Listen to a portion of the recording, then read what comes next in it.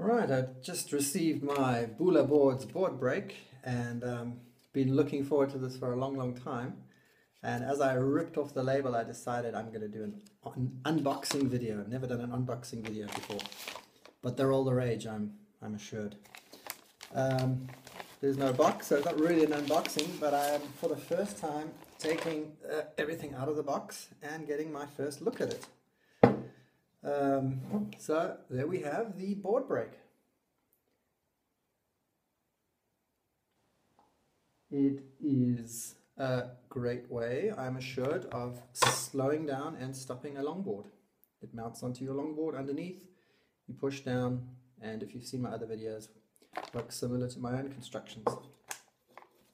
The first thing I noticed, but I was sort of forewarned about this, it's made of steel, stainless steel. It's quite heavy compared to my own constructions. I've been using PVC here and sometimes very thin aluminium, and I've generally on my own got quite smaller constructions. So that's the first thing. This thing weighs, if it's not a kilogram, it's probably 600 grams or so, 700 grams. Does it say anyway? Rugged construction. Check. Stainless steel, that ain't gonna break. Easy to use, we'll see. I'm sure it is though. Easy to install, we'll see. Sleek design, well, that's subjective, but it looks a lot better than what I've been building. 70% recycled materials, so that's good. And if you're a protectionist, it's made in the USA.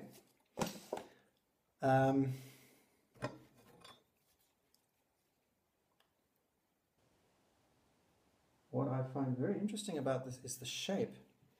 My brakes typically would have to have another bend at the top here to make this area flat so that it's flush with the board. So you would typically have this and this part parallel and sort of an S design or a Z design, a Z design in between. So I'm thinking if this gets stuck on a board and you want to bend it down, that's going to be quite a bit of tension going on there. Quite a lot more than you need. So I'll be interested to see how that works. Could make the brake quite hard to push.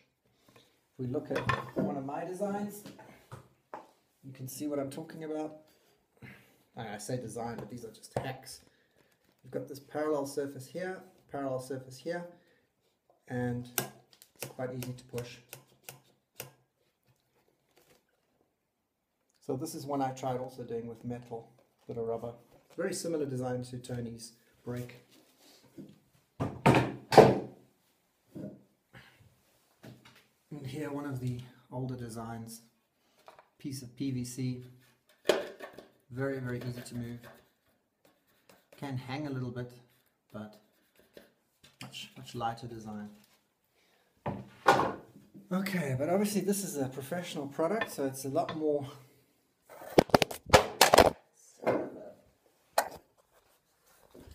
There goes the cameraman. Right, there you can see it better now. What else have we got in the bag?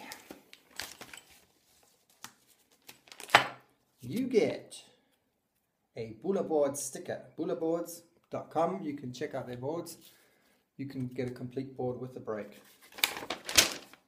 We have a set of instructions.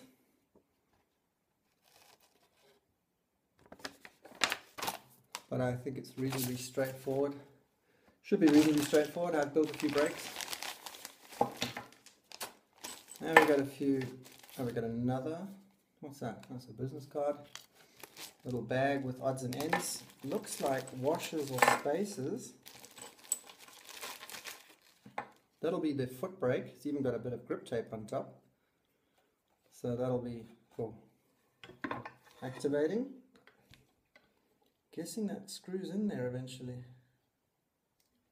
Is it pre-threaded? Yep, that screws in there nicely. Now that is very good. I'm quite impressed with that because, to be honest, this is the failing point of most of my brakes. I have usually wood here, and I either have a screw or a bolt, and the bolt is constantly coming out or the screw's working loose. This feels really, I'm loving that. Just looking at this, I initially thought it was wood, this cylinder here, but it looks like to be certainly some sort of plastic. I'm not sure what. But the good thing about it is it's got a nice bite on it, and it's really biting these threads. I wonder if it's pre-threaded. Yes, it's pre-threaded. So those two were just made for each other. Tony, I'm very impressed with that. I also see there's a bit of rubber around here. I like that because when you drill a hole in the board, it's got to be a millimeter or so bigger than the stop, because the stop sometimes comes at an angle and you need a bit more space. And then it can rattle around. So if you've got some rubber there, it stops that noise. You don't want the brake rattling around. That's a big thing. And it looks like Tony's really taken that into account. In terms of construction, he's used 4 screws or bolts with Loctite nuts on the back. That's different from what I've been doing. I've gone with a screw through the rubber and into a block of wood on top. So I've been doing it like that. And this is obviously a lot more solid. It's got 4 screws going through metal, so that's going to be a lot more solid. The brake, also making use of the fact that rubber is soft, the heads of the screws are nicely embedded in there. Can't see them, so that's going to wear down nicely.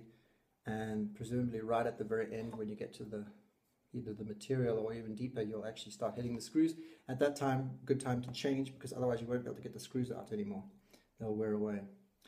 Now, this looks like a very tough rubber. It's not a car tire, which means it's smooth here. Car tires would have tread. And I think having tread is not a great idea. So I think the more contact patch you have, the better. And he's got a huge contact patch here, which means I think this brake pad is going to last a really long time. My ones are a lot thinner. They don't always touch the road consistently. And that's an important thing, is that this has to go down on the road.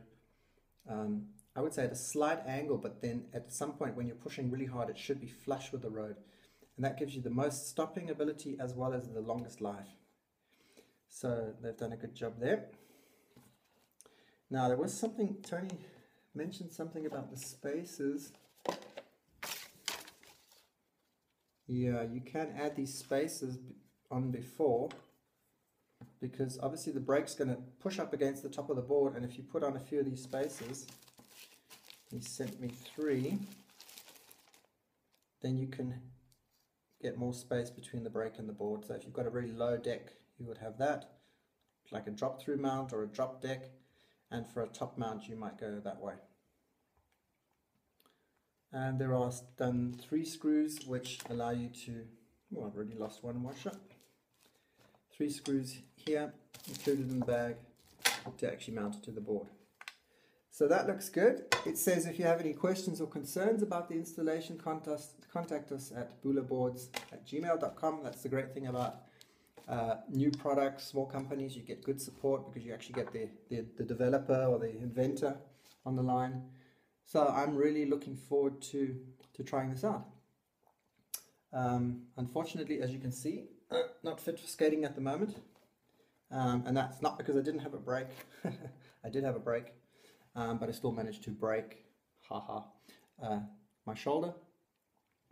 So it's going to be a while before I get a real review of how this thing works. But when I do, I'll be sure to post it on YouTube. Thanks for watching.